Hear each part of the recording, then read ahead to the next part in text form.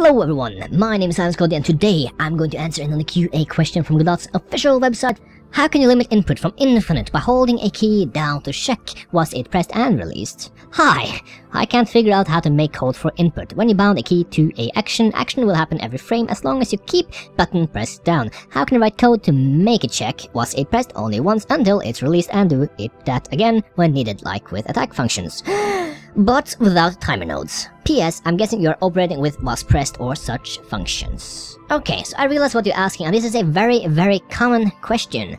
Now this is an old question and I'm sure it's been answered many times. So let's create a short video that hopefully will help you and others with similar problems. Let's create a completely new project, so if you wish to follow along, you can just create a new project and jump right into this. Let's create a control node, which will be our parent node for everything else. Let's rename this to main, Control S to save and hit the save button. Let's add a script by right-clicking main and selecting add script, and let's hit create. Now let's remove all the commenting and begin by setting process input to true. Now because when you are pressing down the button it keeps looping, that is probably because you are using input. What you should do, if you only want it to run once, is to use the event. So if you were to use the event is action pressed, and let's say you're pressing the spacebar, so UI_select, which is the default key for the spacebar. In order to change key or view keys you have set, you can go into project settings and go under input map. And here you can see all the actions and the buttons needed to press them, or rather activate them.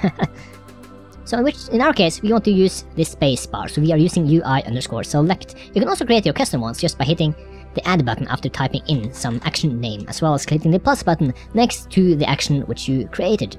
So let's go back into our script here. So if event is action pressed and you're pressing UI_select, we want to print something.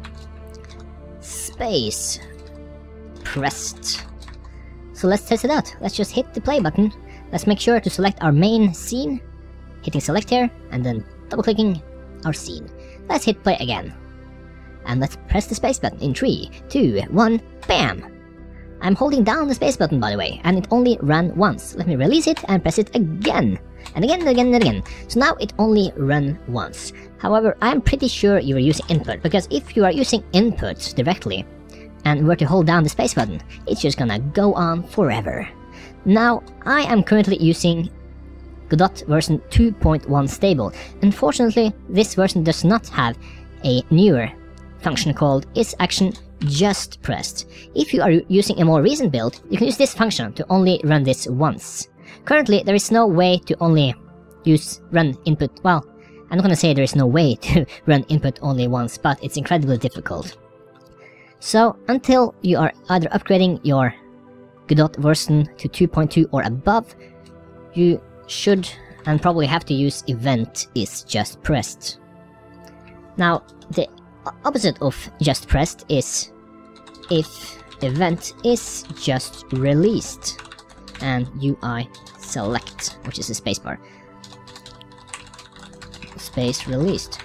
So this only runs when you're pressing down the button, and this only runs after you release the button. So if you were to press the spacebar again, hold on. Oh, I see what's wrong here. It's action pressed here, not just pressed. That's a typo on my part, I apologize. Let's try it again. Space down, space up, space down, space up. And it works. But that's just something to keep in mind. Unfortunately, input does not have is action released, which is really sad. Because if that were the case, you could actually use a boolean to just control whether or not you press the button and make sure it only runs once. But until you upgrade, you'll have to suffice with event. Thank you so much for watching. If this was helpful to you, please hit the like button. If you haven't already, please subscribe to see more. And I'll see you in the next video. Bye bye!